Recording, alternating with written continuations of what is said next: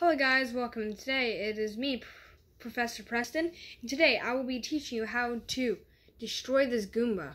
Pretty easy and simple if you haven't figured it out. But Mario Lego Mario time. just really jumps on his head. Yeah, that's all you need to do. Just set him down anywhere and just do it as much as you want. But if he goes in the tube, I think you can only hurt him once, and you get more coins if you keep doing it. That's all I have to say about Goomba. Is his face? It's Goomba. Yeah, Goomba's pretty easy. A simple villain on the Lego Mario set, just to be there to get coins. And I've already gotten like 10 coins, so they're helpful. Thanks for watching. Don't forget to give a like and subscribe.